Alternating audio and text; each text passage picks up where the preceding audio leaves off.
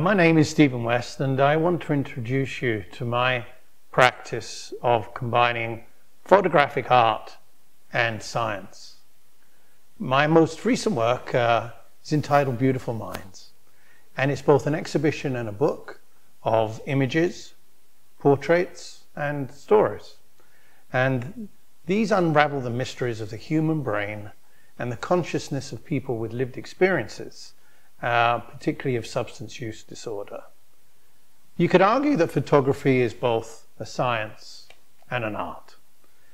And I'm a scientist by training, an innovator by practice, and now I'm bringing my photographic art to the world of science. In 1873, Carmen Goldie stained nerve cells with silver nitrate.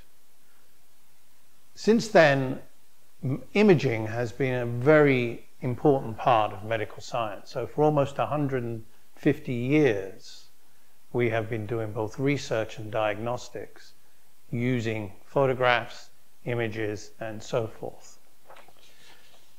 My current practice is actually focused on the biology and behavior of the brain. The brain is a very complex organism, and when we peer into it, we see a forest of consciousness, and we use imagery to help us understand both brain structure, functioning, and behavior. So Beautiful Minds is the title of my work, and it is designed to talk about the brain, but also about mental health and the issues that we face today in mental health. All of us have been affected by COVID in some way or other. This project was not born out of a pandemic, but it was born out of the idea of understanding more about mental health and about talking around the issues of access, the lack of funding, and the structure of our mental health systems today that prevent people from getting the appropriate treatment that they need.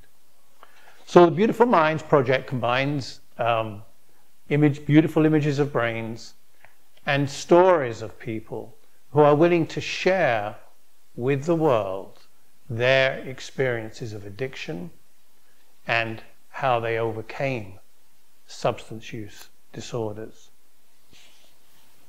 The power of the stories are that those people were prepared to share them openly, and also they wanted to share their images, and so the stories are aligned with their portraits.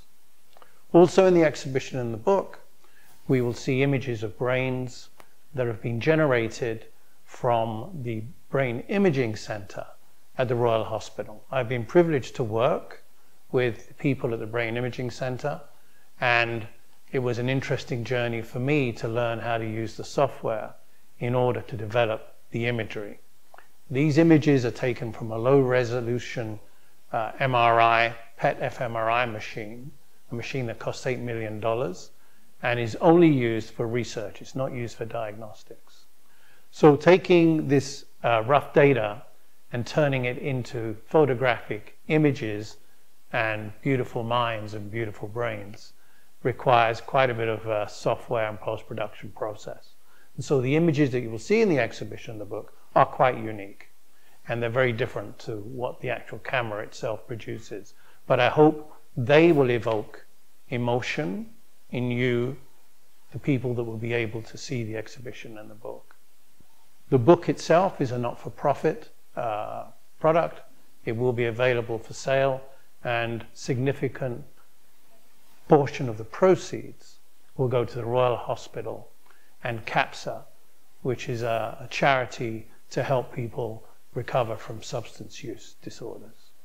So please come, please read the book,